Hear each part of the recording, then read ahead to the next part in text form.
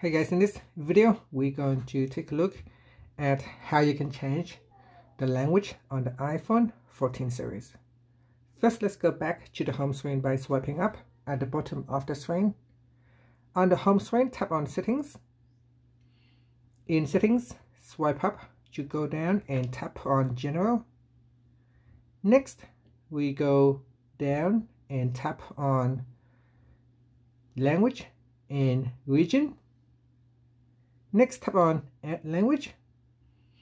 Now in the list here, you can go down and select a language that you would like to use.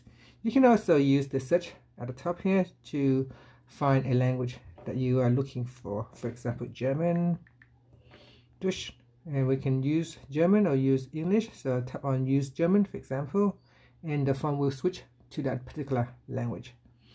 Now, once you have added to the list, if you want to switch the language, you can also drag on, say, the English language to the top, and it will automatically switch back to English.